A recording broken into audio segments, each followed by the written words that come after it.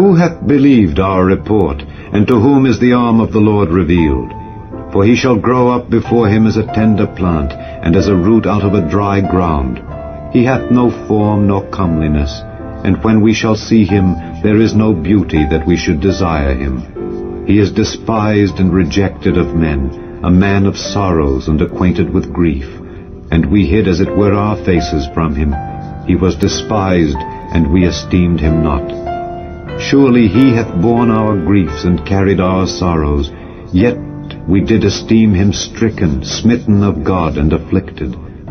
But he was wounded for our transgressions, he was bruised for our iniquities.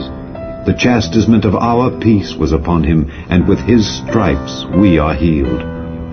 All we like sheep have gone astray, we have turned every one to his own way, and the Lord hath laid on him the iniquity of us all. He was oppressed, and he was afflicted, yet he opened not his mouth. He is brought as a lamb to the slaughter, and as a sheep before her shearers is dumb, so he openeth not his mouth. He was taken from prison and from judgment, and who shall declare his generation? For he was cut off out of the land of the living. For the transgression of my people was he stricken.